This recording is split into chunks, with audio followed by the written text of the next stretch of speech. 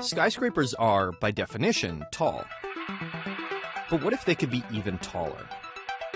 A company in Germany has unveiled a prototype for an elevator that could revolutionize the size and shape of future skyscrapers.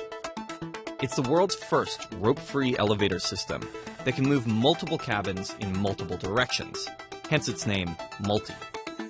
Multi works by using magnetic levitation. That's the same technology used on high-speed trains. Each cabin has its own motor and moves in a loop formation at speeds of about 11 miles per hour. The company says the design will increase elevator shaft capacity by up to 50%, giving passengers access to an elevator every 15 to 30 seconds. That could be very useful in super tall buildings. Curious to try riding the Multi? You'll have to wait until 2016, when the company completes this test tower in Rottweil, Germany.